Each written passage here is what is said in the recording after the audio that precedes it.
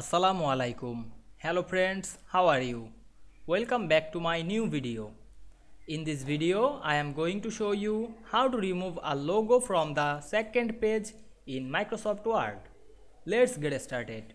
At first, we have to open a Word document and text 3 page with logo header. Now we want to remove the second page logo. Go to the first page and go to layout menu, then click breaks drop down menu and choose continuous, then go to the next second page, then apply the same process, then double click on the header, then go to the header and footer option, then click link to previous,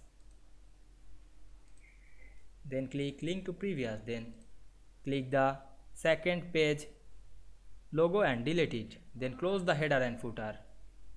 Now we can see here we remove the logo from the second page very easily. I hope you enjoyed the video. Please like, comment, share and subscribe my channel. Thanks for watching.